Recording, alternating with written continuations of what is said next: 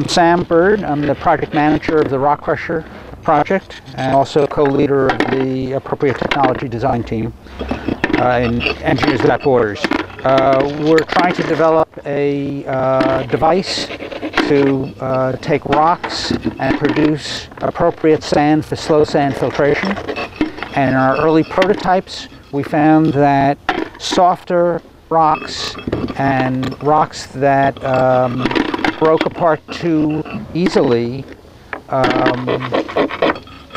produced sand that was not appropriate for slow sand filtration. The softer rocks produced dust, which clogged up the slow sand filtration process, and we found that the harder igneous and metamorphic rocks produced appropriate sand, and the softer rocks took up energy that was usable to produce appropriate sand, and took up that energy, so we got less efficiency. So we're trying to eliminate the softer rocks and only use harder rocks. So we're sorting rocks. We're trying to figure out what rocks will produce appropriate sand, and next we will then put the rocks that we think are good or appropriate into the rock crusher and try to mill down, getting sand in enough volume to be usable in a rock crusher in the Philippines or Africa.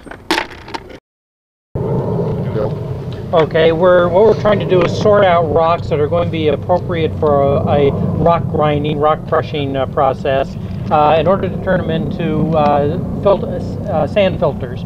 We're looking for harder rock that'll break up into the appropriate size, such as hard rock like this, and avoid the softer rock, pockmarked, that breaks up easily like this, because this produces too much just dust and silt for what we need.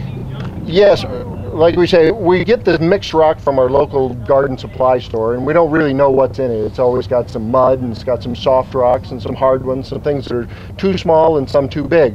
And so for this set of experiments, we want a model set of rocks, and so we're going to extra trouble to wash them and sort them.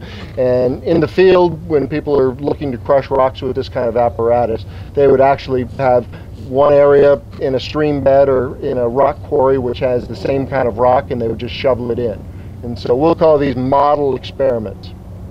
Some of the things that we look for in the rocks, the best rocks are the ones that are quartz, a little translucent figure or rock color to it, and those will be the hardest. And then we also want to look for porosity, how they're layered, and that'll let us know if they're going to break apart easily.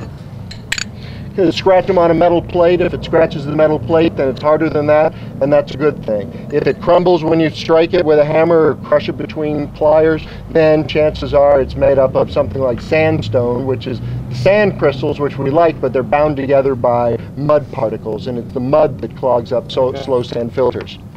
The other thing that we try to avoid, but we don't have expertise here, is rocks which may contain potentially hazardous materials. And so as water runs through a slow sand filter, it leaches the rocks apart. And the rocks that we're choosing here aren't likely to leach anything. Things that might be leached would be, say, selenium or arsenic or things like that, which are present in some rocks, but not many. Yeah, it doesn't take long for people to become experts at rock sorting. It's not rocket science. It's just rock science.